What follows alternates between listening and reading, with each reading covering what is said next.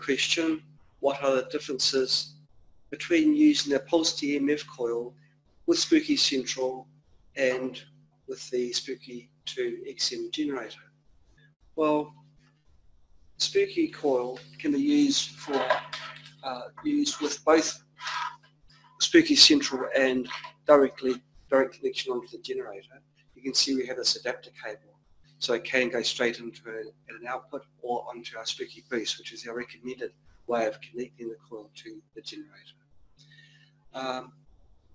If you use the Spooky Central, the power is applied in a different way. Although the average power is roughly the same, it gives very sharp pulses of magnetic fields. Whereas if you connect this onto the generator, it's much more gentle.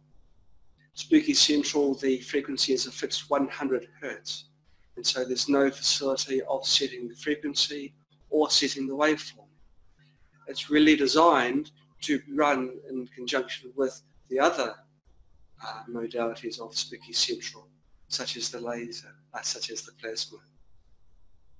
When you connect this to the generator, you can choose different waveforms, different frequencies, and so it's probably a more flexible way of using this Spooky coil.